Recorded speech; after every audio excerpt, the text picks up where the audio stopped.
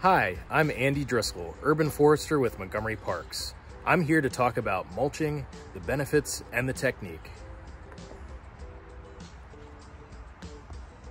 So why mulch? So it controls the ground from extreme temperatures. It controls weeds. It helps protect the soil from drying out. Mulching also helps protect trees from mowers and weed whackers. It also improves the composition of the soil and the drainage.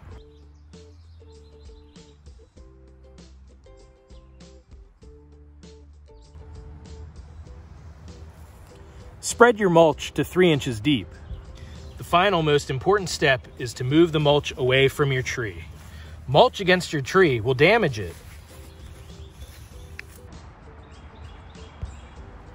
Mulching can be simple and quick.